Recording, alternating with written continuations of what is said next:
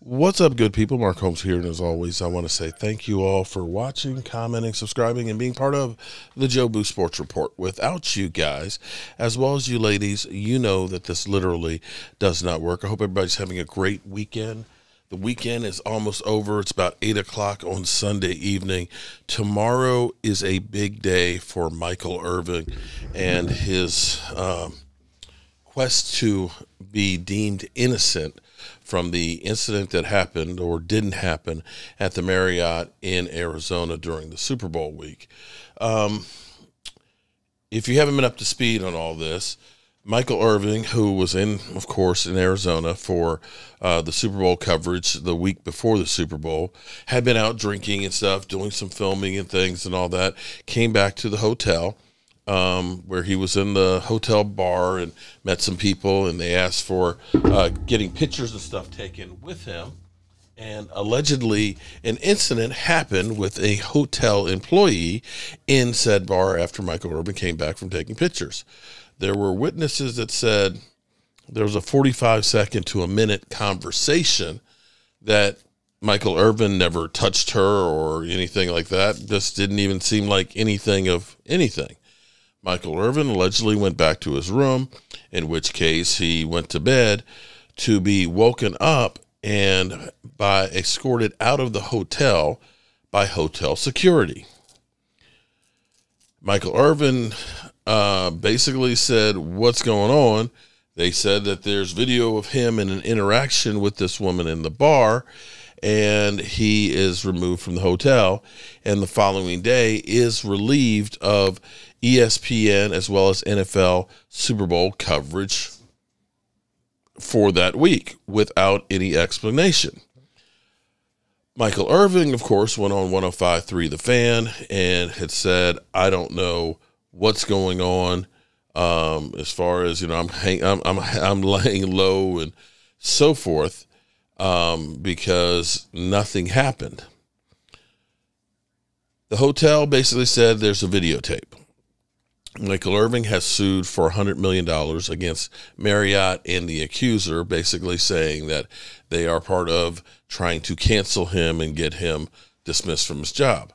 So if you haven't been around, the court basically deemed victories for Michael Irvin, basically saying, Marriott, you need to provide this tape. Now understand, there was no police called. There's no police report. This is a she said, because he's like, I don't know what's going on here for me to even say anything went on here. The tape has to come out tomorrow. The thing that kind of makes me wonder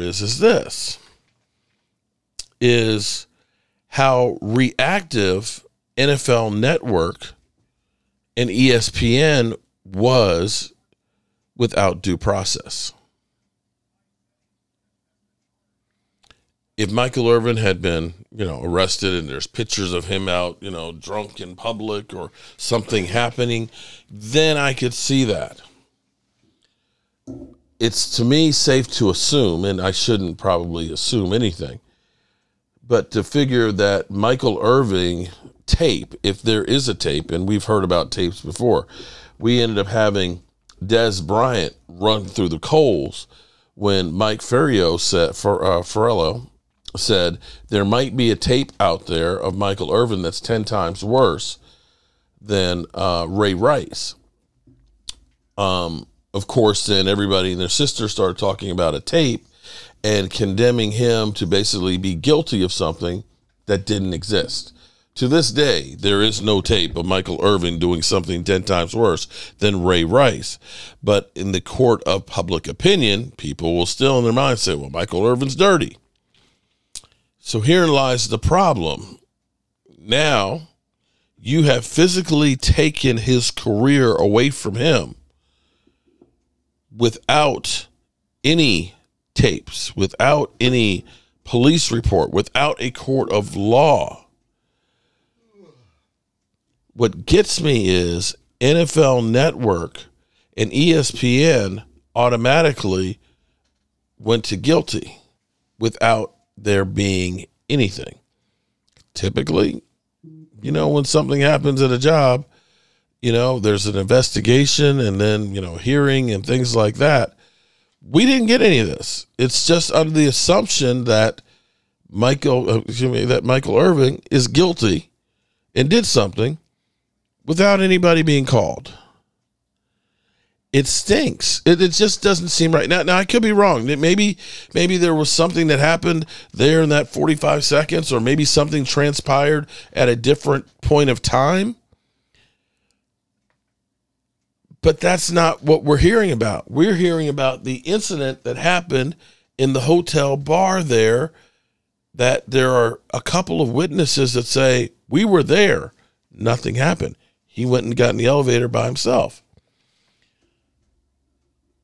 I don't know how, if Michael Irvin is exonerated by this tape saying that there's nothing there, and I thought for sure the tape would come out over the weekend to try and quiet it down some.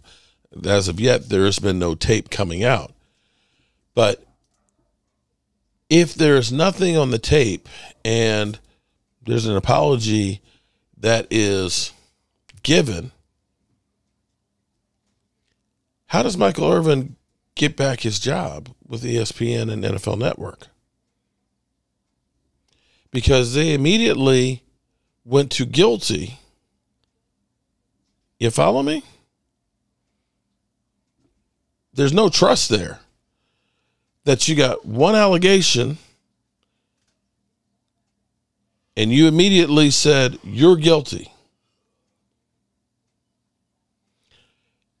At least what should have taken place, I would imagine what would take place in most businesses would be is you get called into the company's human resource department. They take a statement. They ask you, Michael, what's going on here? What happened? Did you do something? What's going on here? It doesn't sound like either of those things happened. So if it ends up being that this case is done and there's nothing against Michael Irvin, who's to say the next time that somebody says something, and this is the Charles Barkley syndrome. It used to be that Charles Barkley, people knew if you got in Charles Barkley's face and, said a few things to him, he might take a swing at you, in which case you get paid. And now with society, if everybody looking for an easy paycheck, if I can catch somebody famous, then of course I'm going to do something. But TMZ, which I have deemed sometimes TM sleaze, if there was something out there that was nefarious, that was definitely putting Michael Irvin in a bad light, I can guarantee you that TMZ would have that tape and be having it out there right now. Or they would have found some witnesses that said, man, I saw went down, and putting it out there. But as of yet, there ain't nothing other than some people that are saying, we were there. It's going to get interesting tomorrow to see what comes out. And I think Marriott may have some explaining to do.